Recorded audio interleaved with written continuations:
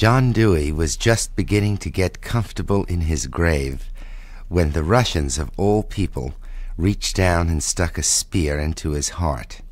It was 1957.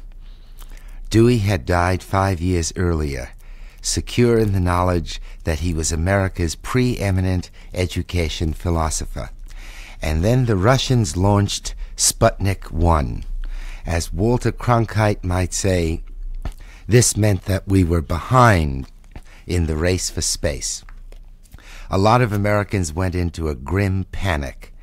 In those days, you may remember, whenever things went badly for us, the custom was to assume that one of our own had sold us out. On this occasion, Dewey was fingered. The indictment went something like this. John Dewey was the father and maybe the mother of the progressive education movement. Progressive education was a kind of gooey, precious, romantic philosophy which stressed permissiveness and life adjustment. There was no place in it for rigorous thinking, discipline, or social responsibility. Moreover, progressive education was championed by know-nothing education professors and had taken over as the dominant philosophy of American schools.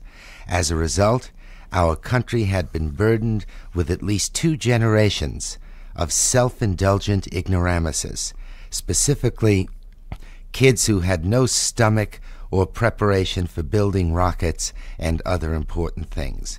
And that's why we were losing to the Russians. Life magazine and the New York Times stressed these points pretty hard, but they were moderate in comparison with Admiral Hyman Rickover, who for a time devoted most of his energies to attacking the schools and their Deweyistic leanings. Rickover, the father and maybe the mother of the atomic submarine, was, among other things, under the impression that a child's school day was mostly absorbed by frill subjects such as basket weaving and free-form dancing. He ferociously denounced the waste of it all, urging that we return to what he called the basics. He was joined by many others who accused the schools of quackery and of not understanding the perilous position we occupied as leader of the free world. Well, that's Neil Postman, a beautiful opening that he's reading to the book that he collaborated with Charles Weingartner, and it's called The School Book. Subtype, people who want to know what all the hollering is about, and Delacorte, the publishers. And Neil Postman is one of my favorite educators, and he is a favorite, too, of Jonathan Kozol and Nat Hentoff and John Holt. He and Weingartner before had written Teaching as Subversive Activity and the Soft Revolution. Now we start with this moment, don't we? Mm-hmm. And the hollerers were the hollerers of the military, and then the hollerers switched and became hollerers of the other side. And so that's how it began, this whole re-evaluation, or whatever it is, of our, not educational, these school system. Right. What's the difference? Well, it's an important difference because I think educating oneself is a personal, natural, lifelong quest. Schools are simply a complex social institution. I like to think, Studs, that education is to schooling what loving is to marriage. Mm-hmm. Mm-hmm. And while it's certainly true that occasionally, or at least I've heard of it, someone could have a loving relationship within a marriage. You heard of it. It's very important not to confuse the two. The institution as against the feeling. That's right. And that's basically what we're talking about now. We're talking about schools against education. And the subtitle is The Hollerers. And so it began in 57. That is the new kind of hollering. Right. From the military, from the technicians to, we got to develop technicians to outstrip them. Right. But then a switch occurred, didn't it? Right. As far as the hollering. I think what happened was that after the military man and the technocrats had their grievances aired, there came along a group of, all kinds of people. I was going to say educators, but that's not true. In fact, many of them were people from outside the field of education altogether. And basically what they were asking is, what's a school for? Is it really to be an instrument in the Cold War? Is that what it's all about? Or can we shoot for something grander?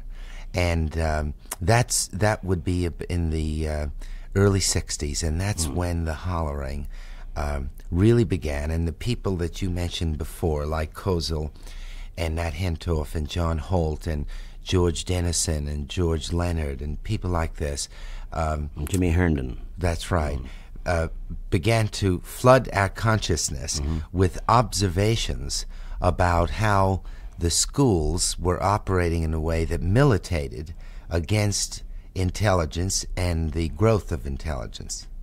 And with this began, I suppose, what they call the alternative school That's right. movement. Because people then said, that some people said, well, if the public schools are intractable and impervious to change, well, then what we've got to do is develop a parallel system, which has become known as the alternative school movement. I suppose, too, at that time, when the hollering switched, also Paul Goodman's Growing Up Absurd, Nico Friedenberg's book, the question that are schools to teach obedience and passivity as against imagination and free thinking. Well, I'm glad you mentioned Goodman. I missed him before, and of course he's the grandfather of us all here, because he really raised the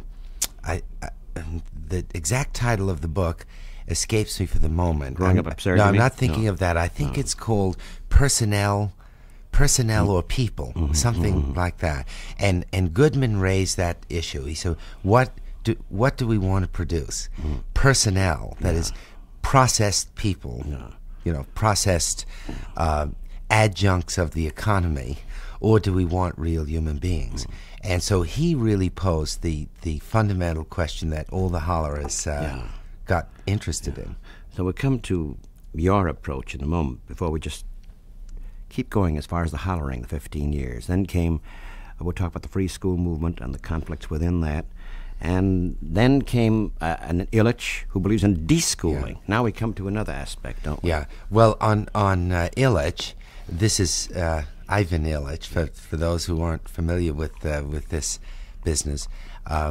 Really, in a way, so now this, I'm speaking now only for myself and not as a representative of any point of view. From my point of view, Illich puts an end to school criticism. What he says, in effect, is that the modern school is something like the medieval church. It's essentially a political and economic institution through which all must pass who want to achieve any kind of status in the society. So he says, well, Europe eventually de-churched itself and became secular and opened up avenues of opportunity for people who didn't want to go the church route. And he says, well, why don't we do this here? Why don't we de-school ourselves? Get rid of that whole level of bureaucratic paperwork and try to invent some new networks through which we can educate people. Now, I'm not an Illichian because I simply don't see any possibility of the American school system going away. There are 48 million kids going to our schools. They're not going to disappear, no matter what Illich thinks. And so people like me are unreconstructed reformers. Our imaginations are not quite as rather than revolutionary. That's right. In the Illich sense. And so I'm content to say, all right, the reality is that the schools are here. We're not going to become deschooled. So what can we do with this monstrous institution to make it better for kids? Yeah. You see. Now, there are people in the movement who think that guys like me are the enemy. Because I'm sure you've heard that point of view before. They think you're a sellout artist. That's right. Because you don't want to deschool. Right. Their view is that if you improve schools, all you do is prolong the agony. Whereas for them, the real clean solution is just to eliminate. Of course, this is the how can I describe these guys and these women? These are not really revolutionaries. They are what I call the ersatz revolutionaries. they're the ones who really don't give a damn about human life. You know, in a way that you're talking now about young people right now in our society. What can be done to salvage lives? What can be done to open windows? Right. And on this point you just made, I don't want to sound patronizing to some of these revolutionaries, but I think to some extent, Studs, you have a case here of people who have got captivated by their own rhetoric. I mean, this has happened before to others, that they started out by making a very passionate and deeply felt a point about what was happening, but didn't confront the reality principle along the way, and have painted themselves into a kind of box. Yeah. So your book, yours and Weingartner's book, then, is divided into two parts. The first part is the history of the hollering. The dissenters, both sides, beginning with the military, the right, and the dissenting from the other point of view. Right. And the second is what's to be done. What's to be basically. done. Let's still continue with the matter of the first part, for you, the what's to be done. What we see now, you also point out the commercials that we see on TV. There's horrendous ones that say about you stay in school because you can make out better economically if you do. That thing, of course, is pretty rotten for a couple of reasons, isn't it? Well, I think so. One of them is that apparently it's not quite true. That is not for most kids. Of course, it would be true for kids who hang on and then go on to prestigious professional schools and become physicians and lawyers and so on. But for most kids, all the evidence we have indicates that you don't really make much more money over a lifetime by hanging in school than leaving it. But of course, another reason is that that's a hell of a comment on what we're doing in our schools. If our most compelling argument is, listen, just behave yourself, hang tough, and you'll make a few dollars more than if you leave. And the other, is that what education, is that what knowledge is about too, you see? Yeah. To make it, or is there something else? This is what you talk about education as against school. Now, on the subject of education, and I'm sure I'll get a good reception from you on this, one of the most appalling deficiencies in our schools, so far as not educating children is concerned, is that there is almost no attention paid in helping kids to learn how to ask questions. And this, I've always found this mind-boggling, because it seems to me that if a person learns how to ask a question, he or she has learned almost all you really need to learn. No one, I think, would deny that question asking is the most important intellectual tool we have. Yet reflect for the moment on the fact that this tool is not dealt with in the schools in any systematic way. Yeah, I remember John Holt and How Children Fail raises this in such, graphic, vivid, and horrible ways, too. The kids are afraid to ask questions, so they ask questions that will win the affection and please the teacher. That's right. John Dewey himself commented on this very thing in a nice little phrase. He said that the tragedy of the schools is that kids learned how to satisfy the teacher, not the problem. So that going to being effective in school, for the most part, means being ingratiating, being able to satisfy the conditions set down by your teacher, but not really engaging in any serious intellectual work. It raises the question, what is good behavior? Okay. What is a well-behaved student? That's the question, isn't it? Yeah. And the schools in general define a well-behaved student as someone who sits up straight in his seat and does his assignments and doesn't make a whole lot of trouble, and certainly doesn't ask embarrassing questions. For instance, I did a study some years ago of the questions that kids asked in class, and I found that I think it was something like 93% of them, I can't remember now, were what I called what am I thinking type questions. that is, those are the questions asked by the teachers. What am I thinking? You know, basically. Can you guess what I have in my head? Now, the questions asked by the students were almost all of an administrative type. For instance, does spelling count? A student can always ask that. Can I use a pencil to do this test? But if a student asks a question like, why are we doing this? Or what am I expected to get out of this experience? This is always considered to be an impudent question. You don't find many teachers who would welcome that sort of question. You know, a wild thought occurs to me before we come to the second half of the book, the what to do about it. Within the school system, within the conventions that we have, this is Neil Postman's guest, the questions being asked by the students, the technical question, or the question that has nothing to do with feeling, right, nothing to do with why, but how do I do this, or what, nothing with why. I see now the students growing up. There was a film festival recently. Think of this for a moment, the connection. Satyajit Ray, the great film director, was here. It was a very beautiful film called The Music Room. It was an early film of his that dealt with the end of aristocratic society, the merchants taking over. And all the questions were, now, how much money did it take you to make the film? That was one. Where'd you raise the money? Two is that long shot you had. Tell us how you did that long shot. Now, how'd you get that close up? Not a word about what the theme was.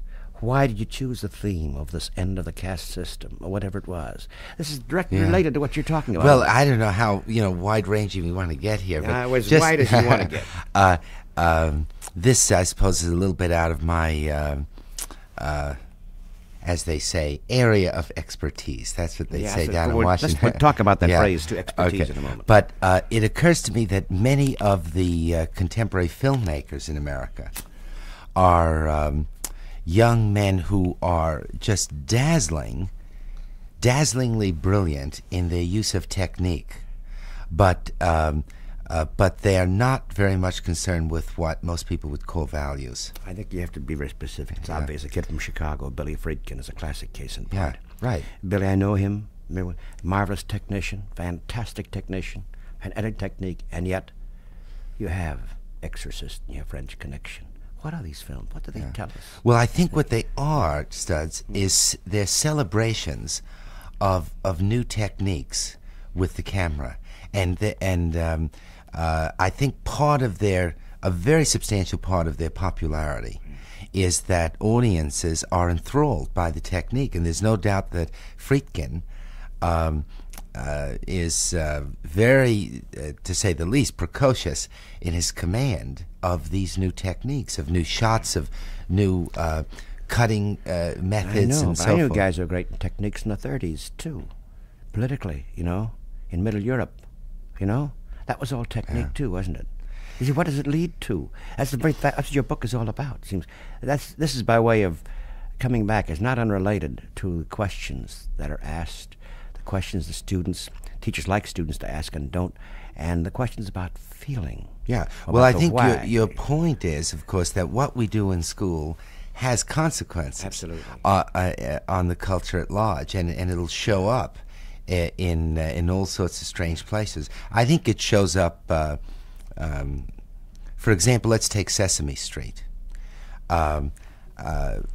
Apparently most kids, I'm not really sure of this, but I have the impression most kids prefer something like Sesame Street to Mr. Rogers' Neighborhood. Do you know that show? No. Why did you speak of it? Well, this is a show that's done by a guy named Fred Rogers, also appealing to preschoolers and first and second graders and so forth. But Rogers is almost wholly concerned with the feeling life of children, how they feel about themselves and their situation and their families, their relationships to others, and so on.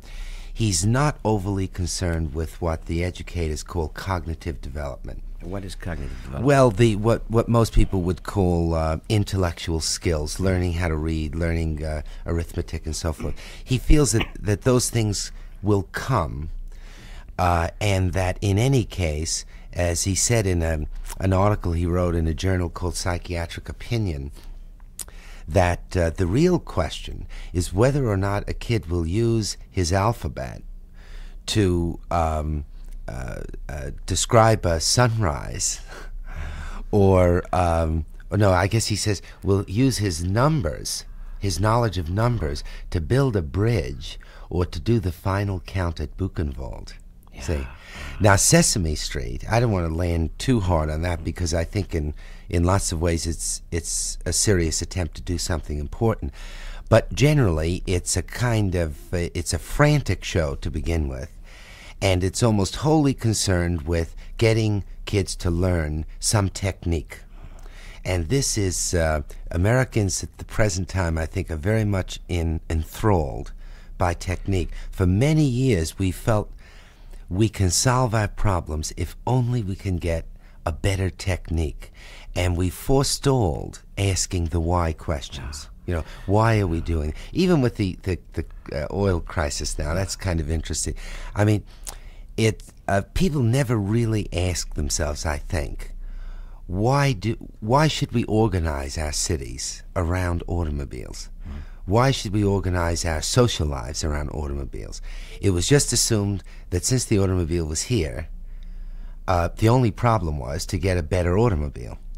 Now, of course, with the gas shortage, maybe some of these questions will come up, you know, for the first time. Sometimes that happens. People are forced, when there's a failure of technique, then people seem to go to the value question. When there's a failure of technique, maybe people might start asking, how come? Not how come we failed, but why in the first place? Incidentally, this has ramifications all over the place. I heard someone comment the other day about all these sex books. People who are dissatisfied with their sexual lives. And most of the sex books have to do with technique. And people buy the books because they've been convinced, they've been made to believe that the reason they're unhappy is that their technique isn't good. But of course, anyone who's lived any sort of life at all ought to know that that is not the problem in lovemaking. Every aspect of life really deals with technique in our society at this moment. The emphasis, in fact, your book throughout touches on this. In fact, your epilogue says this book is anti-technique, or rather it's challenging. Technique über alles.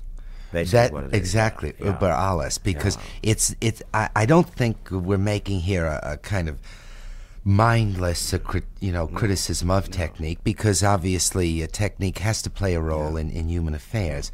But I do think we've rather pushed ourselves and technique beyond natural limits. And that's why, by the way, this is a good spot also to vindicate John Dewey, isn't it? The misinterpretation of Dewey through the years, too, has gone so often unchallenged. Yes. Well, one of the things that's always amused me about that one, Studs, is that first of all, people who lambaste Dewey the hardest very often are people who haven't read him. Or as one guy said to me once when I challenged him on this, he said, well, I haven't read him personally. I don't know what that means. No, a man with technique read him. And a man with technique told him that Dewey doesn't have technique. So far as I'm aware, Dewey wrote, I think, 42 books in his lifetime, many of them, of course, about education. Anyone who's read Dewey on education knows that what he stood for, first and foremost, was rigor and self-discipline. But somewhere in the public mind, I think Dewey got mixed up with Freud. That is, their ideas were being disseminated in America at roughly the same time, and people associated Dewey with permissiveness and a kind of a willingness simply to allow people to express themselves regardless of the consequences to other people. Of course, Dewey, this isn't Dewey at all. See, we're also talking here about several things. The misinterpretation of Dewey, and year after year, until finally the myth is believed rather than the truth. And only every aspect of our life this is so. By whom? And now we come, before we take a break and talk about the second part of your book, the expertise. Now, in the early part of your book, you're talking about the interest now of quote-unquote ordinary people in the school system who are challenging not the knowledge of experts, but the fact that the dictatorial air of experts. And also, I think what they're challenging is the very good possibility that the experts have, as they very often do, have simply asked the wrong question. For example, Skinner, who's much in the public mind these days, he is fundamentally, as I see it, a technician. What he is offering is a way to get to control the behavior of students. But he doesn't really confront the question, what sort of behavior do we want? In effect, he says, well, that others should decide that. You know, he doesn't want to really address value. The phrase we love these days is value-free. Right. Value-free. Value-free. Yeah. And, of course, there's no such thing as value-free. Yeah. And the experts, perhaps, I don't want to sound paranoid or necessarily imply a conspiratorial operation here, but I think experts have a vested interest in promoting that idea. Don't they so often together? Often you find, we had an incredible school superintendent here, incredibly bad, but the defense of all the PhDs toward Dr. So-and-so. I love those Dr. So-and-so.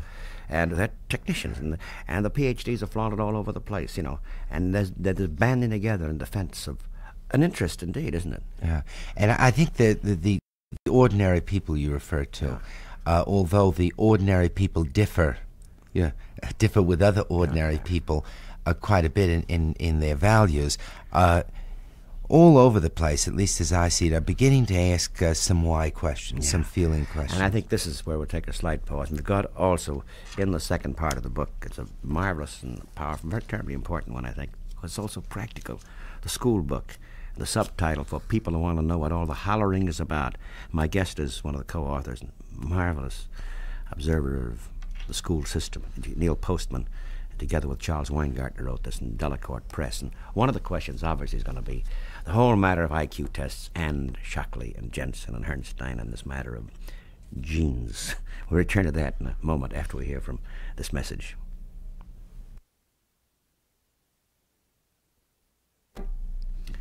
Resuming the conversation with Neil Postman, now the second half of the book. Now we have the hollering, the challenges, what's to be done. And here you come specific now. You speak of a school system as it is, and not a question of deschooling or overthrowing the schools.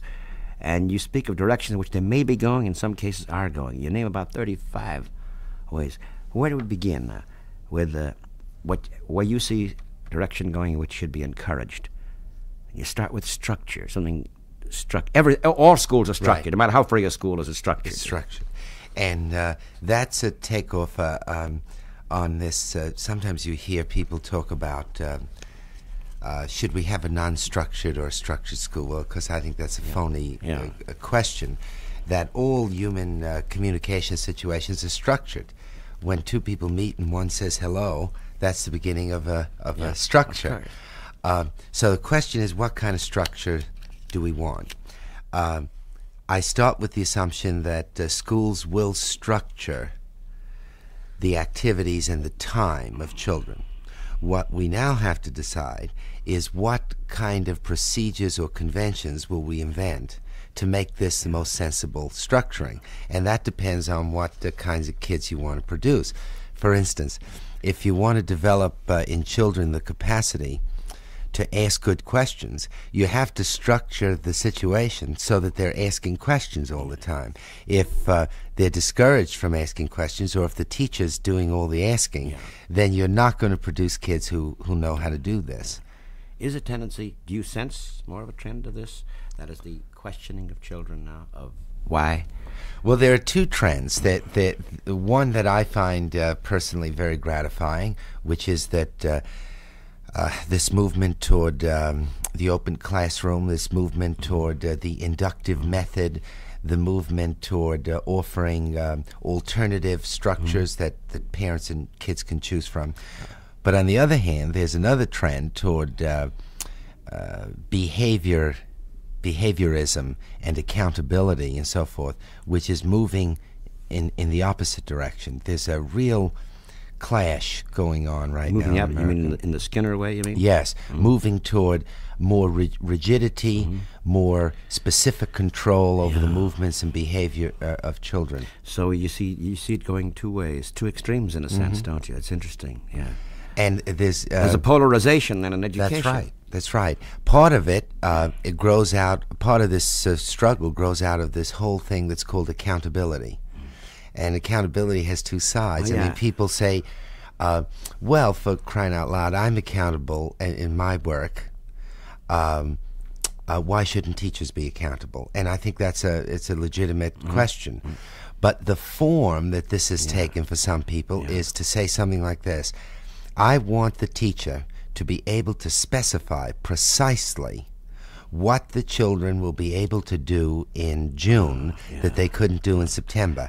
And now in places like California, where they actually have the legislatures passed a nefarious act called the Stull Bill, they now require teachers to specify. So in other words, they have to account specifically what that kid will be like. In other words, it's not a human being they're accounting for. It's a product. It's an object. An object, right? yeah. And so what the teachers are doing in self-defense is that they're specifying the most trivial possible behaviors, because those things are the most observable. For instance, they'll say, okay, I promise that these kids will be able to spell correctly 85 out of 100 words on a hard word list, say.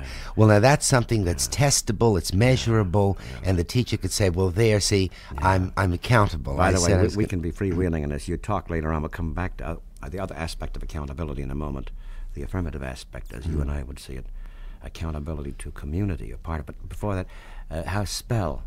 Now, you speak between literacy and leteracy. Yes. Somewhere there. Well, that's a big thing with me, because on two counts. One is that while I think that literacy and the ability to read well is terribly important, I don't think that it's exclusively important. And I really think it's necessary for the schools to enlarge their definition of literacy to include the new media of communication, how to listen, how to see a film, how to look at television. I think somewhere in there I say that there is a common argument that goes, we need a nation of good readers in order to get humane statesmen and politicians.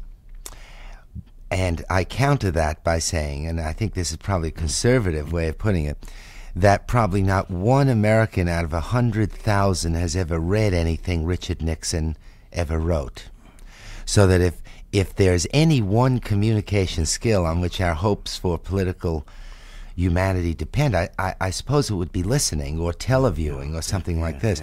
But that's not the point, because I really don't mean to put down reading. I'm simply talking about the idea of enlarging our... What has happened? What has happened as far as the means by which a person knows or learns, whatever it is. We know there is a certain kind of music, as you say. We know there is television. We know there is radio. We know there is film. And we know some really mind-boggling statistics, which just might be worth mentioning, which is that when the average Chicago kid, and it's New York kid and L.A. kid too, gets to kindergarten, he's clocked about 5,000 hours in front of a television set. Now, that's more time, as Margaret Mead pointed out, than he or she has spent with their father. See? So this tells us something about the role of the new media. But I want to make the other point too, Studs, about the literacy thing, that even if the school said, okay, all we're going to do is teach reading, they don't even do that well, because actually they're mostly concerned with the cracking, with what the linguists call cracking the code level.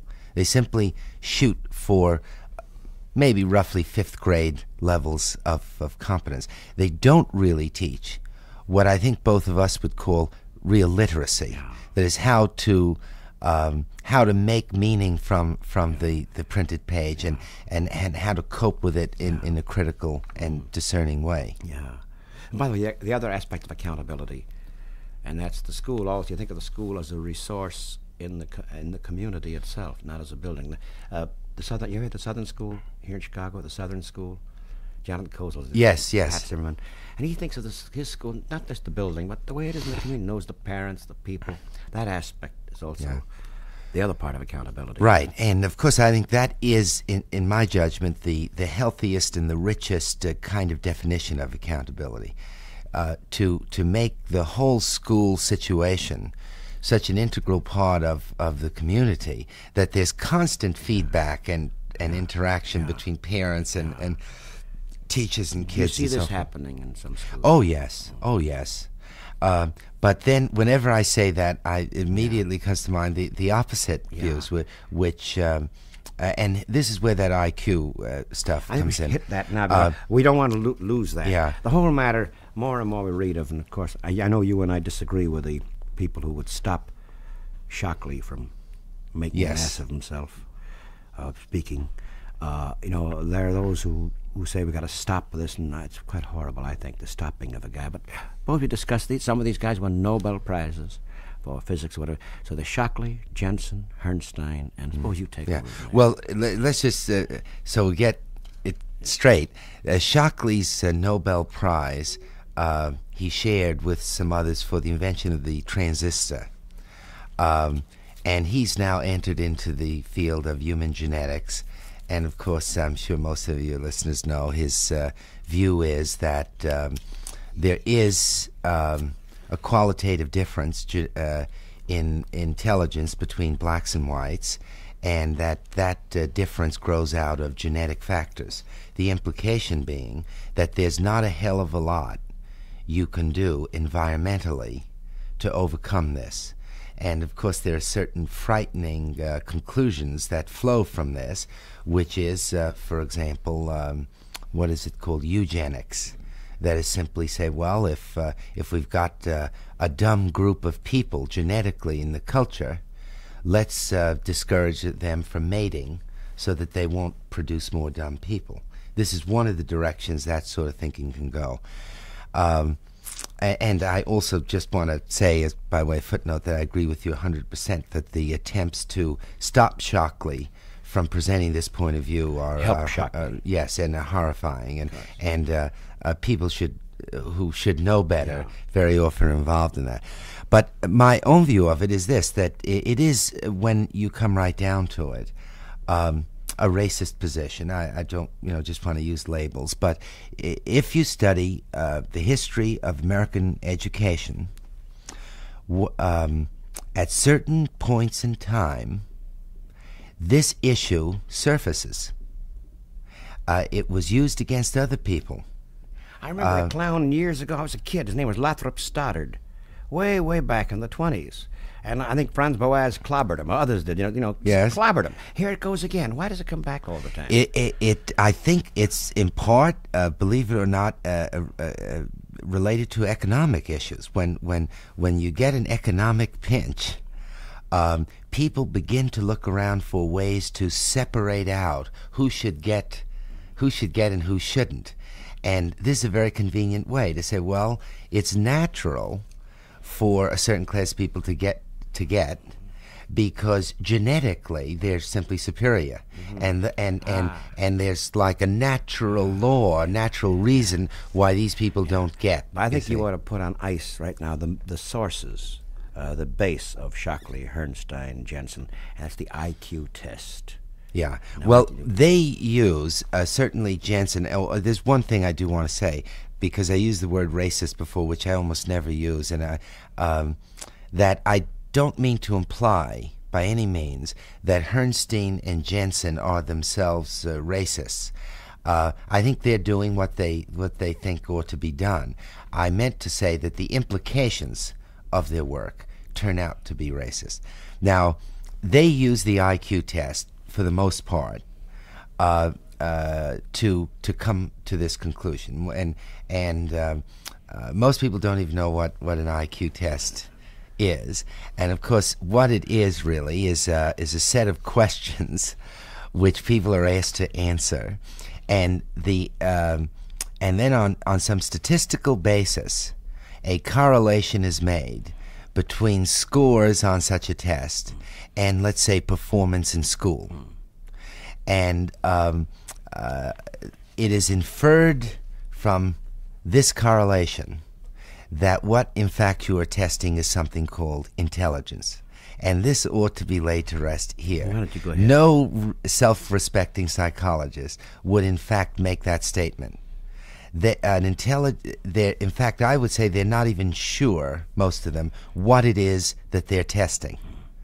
The best that they could say is that there is in fact a correlation on a statistical basis between certain scores on these tests and certain achievements in schools or achievement in industry or the military. But no one listening, I think, should believe that you're directly measuring intelligence is something that cannot, in fact, be measured directly, and no one has even defined it. You also point something else out, that the questions that are offered from a certain. There is no culture-free IQ test. That's true. And there have been many efforts to develop culture-free IQ tests, but of course, by definition, it wouldn't be possible to develop such a test. The very nature of it, the question, that's why my mind is boggled about people taking these guys seriously. The very questions themselves are more or less oriented toward middle-class white society. Right. The very nature of the questions. Right. And of course, this comes back to what we were saying before about technique, because an IQ test, in fact, is a technique for discriminating among people. Yeah. And when it's taken so seriously as some people take it, it gets to be a situation of the tail wagging the dog, because you have I would say if a teacher, they have these terms that they use in education, an overachiever. Yeah. Have you ever heard that term? Overachiever. I I lean toward underachievers. Okay, well, let's talk about overachiever just for a minute. Yeah. What that means is that someone is acting smarter than someone else thinks he ought to act. Why do they think he's acting more smart than he should act? Well, because he took a test someplace, and they believe the test, and they said, well, he can't be this smart, so they call him an overachiever. Yeah, I'll never forget. This is connected. Norman Podhoretz called it my Negro problem way back when we were Negro. And he explained the difficulty he had with a black kid when he was this little Jewish white kid in school. He was always raising his hand, jumping up, he was bright in school. He always got socked. Well, if I were there, I'd have socked him too. I'd have clobbered him.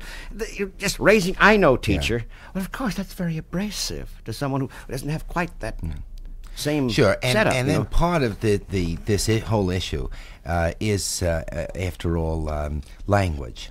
The language of tests and the language of schools tends to be, of course, the language of what we would call the middle class white.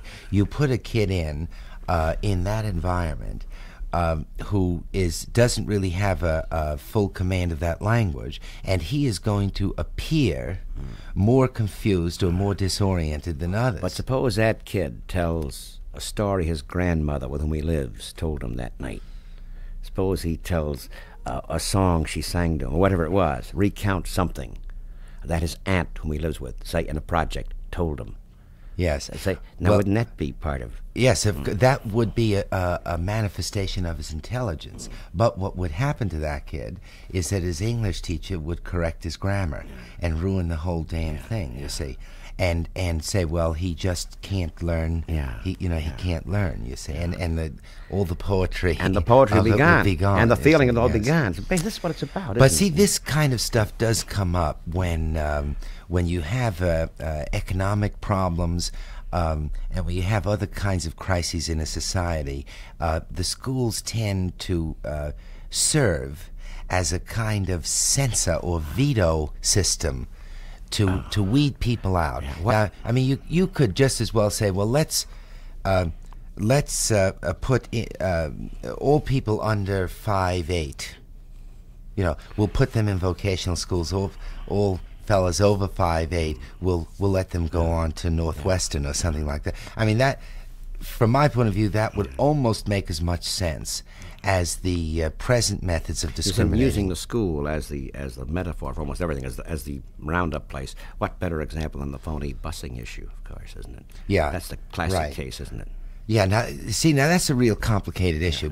To begin with, Americans, so far as I could tell, are not against busing, because even before the present brouhaha, more American kids, I believe this is a fact, were being bused to school than not. The problem is where the bus is going and who's on it. Okay, so that's the problem. Now, here's where it gets complicated. What's happening, Studs, and I think this is historically true as well as in the present, is the schools are being used, as they always have been used, to try to solve some intractable social and economic problems. If kids are cracking up cars on the road, what do we say? Well, let's give driver education in schools. If young girls are becoming pregnant, let's give sex education. If there's too much bigotry, let's teach tolerance in the schools. In other words, people throw onto their schools all the social problems that they can't solve in the society. So this is what's happening with the busing. They're saying, well, in America, black and white people simply don't live together, and there's a dramatic economic difference between them. So let's see if we can use the schools to solve the problem. So this is where it's at. Of course, it's insoluble since there's segregation by neighborhood and since there is job different. That's right, and of course you get some sort of really peculiar turns to this, like in New York, when the black people in what was called Ocean Hill, Brownsville, were hollering that they wanted community control, and then all the white liberals say were for them, right? Now then was some white working class people also in Canarsie in Brooklyn recently said the same thing. They wanted community control. The white liberals weren't for them. They said, well, they're racist, you see. Yeah. But these white people were really saying, well, if the blacks can have this sort of control over who will teach in their schools and who can come in, we should have the same thing. Which, of course, shows how the issue is a ridiculous issue of busing, because in many cases, and be quite frank, some of these white liberals had kids in other schools, in private schools. I hate to overwork that issue too. But right.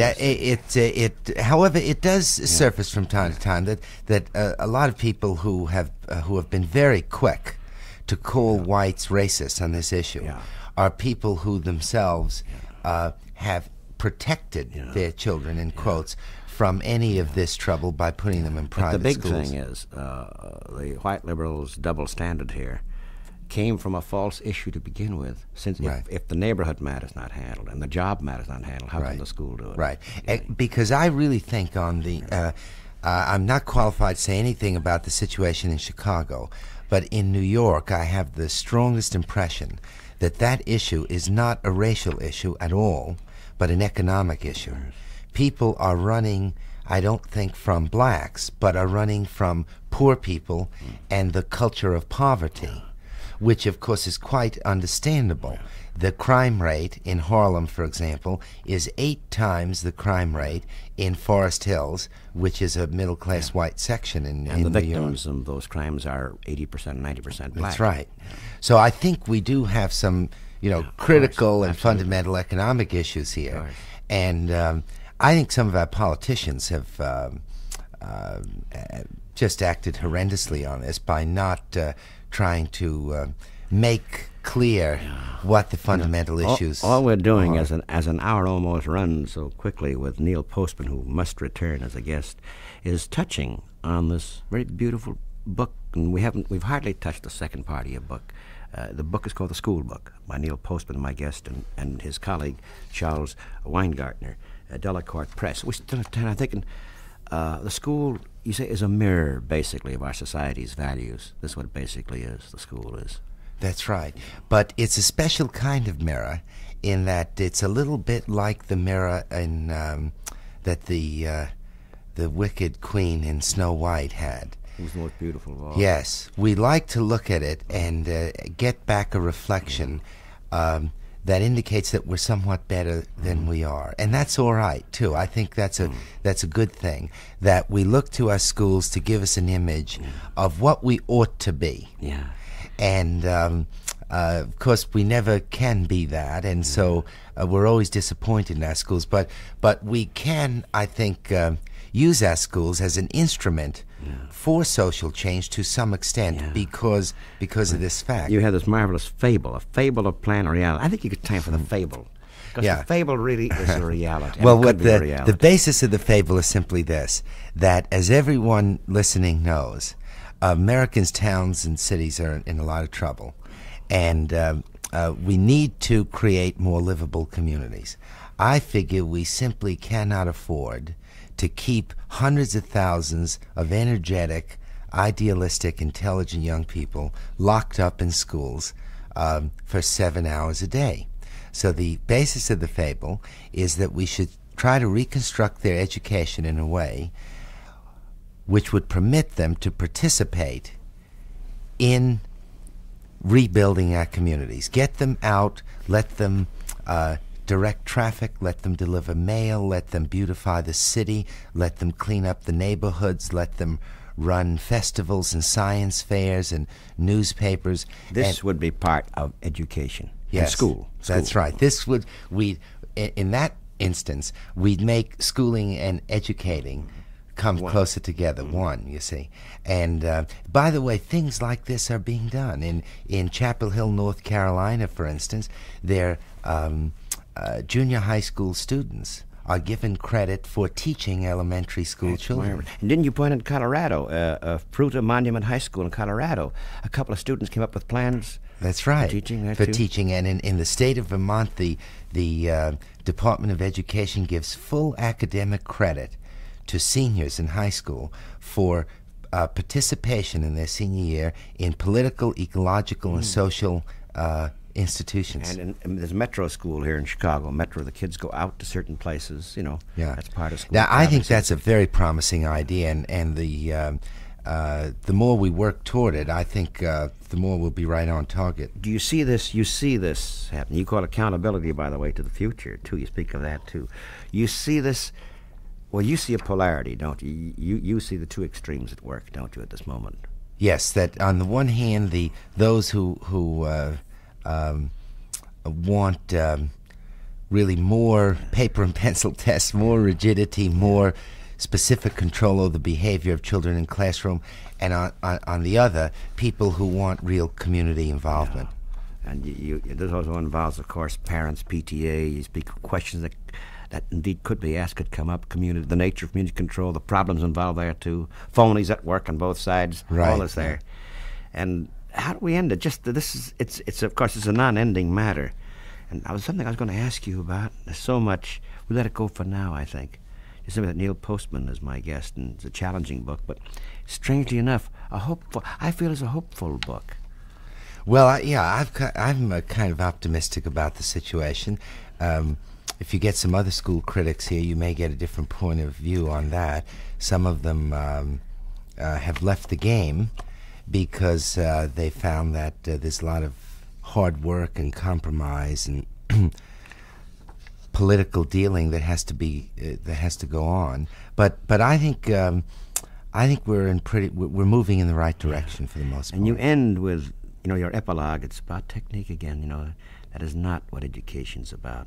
Is it the technique? Why don't you just read the last... You opened by reading the opening paragraph. Right. Why don't you read the last two paragraphs? Earlier you speak of what the technique, and then... Here we go. By technique, we do not simply mean something technological. A computer, a jet plane, a videotape, they are the products of an advanced technology. But more than that, they represent a way of getting something done. And in that sense, they are like modular scheduling or team teaching or behavioral psychology or IQ tests. They are all designs for minimizing human effort and maximizing human achievement. But if you ask of a technique, what achievements are worth having, you can receive only two possible replies. One is that technique has nothing to say on the question. The other is even worse. It is that what is worth achieving is what the technique can best serve to achieve. In other words, if a method can do something, then it's worth doing.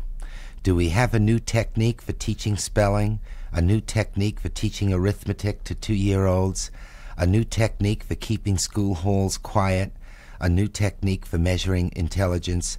Then by all means, let's use them. That's what education is all about. But of course, that is not what education is all about. It is all about helping the young to become people who will be satisfactory to themselves and helpful to others. But what kind of person is that? What does it mean to be satisfactory to oneself or helpful to others? And what about love and good manners and respect for tradition? Where do they fit in? And who says anyone's intelligence should be measured? And where is it written that a 2-year-old mathematician is worth having? Now, these are questions that are worth a serious person's attention. They are questions too long neglected about where you stand and what you would like to believe in and what you think your children can reasonably become. They in no way concern technique, which may make them slightly un-American, but they are no less important for all that. And that's how the book ends, the school book. And it has what a friend of mine would call the feeling tone. And it's called The School Book. People who want to know what the hollering is all about, my guest, Neil Postman, and he and his colleague, Charles Weingartner, did it. It's Delacorte Press, and it's beautiful. Thank you very much. And so are you.